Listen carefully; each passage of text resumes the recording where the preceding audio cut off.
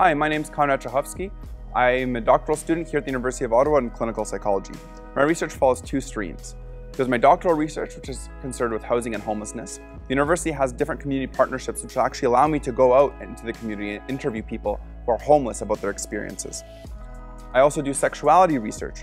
For example, recently we did a study on non-consensual condom removal, and we found that it's actually quite prevalent. About 1/5 of our samples said that they had it happen to them.